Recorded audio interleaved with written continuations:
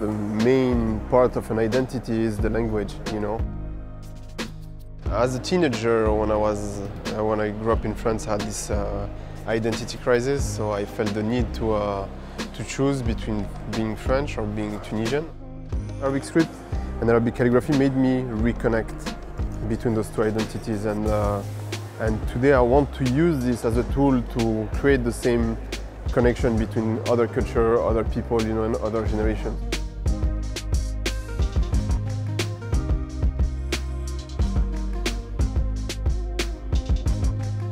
And Arabic script also has some shapes that other alphabet doesn't have, you know, and it gives you so much opportunity or like possibility, you know, to create with no limit. The quote actually is what Khalil Gibran wrote on his grave, and it says, "I'm alive like you, standing beside you. Close your eyes, and you will see me be in front of you."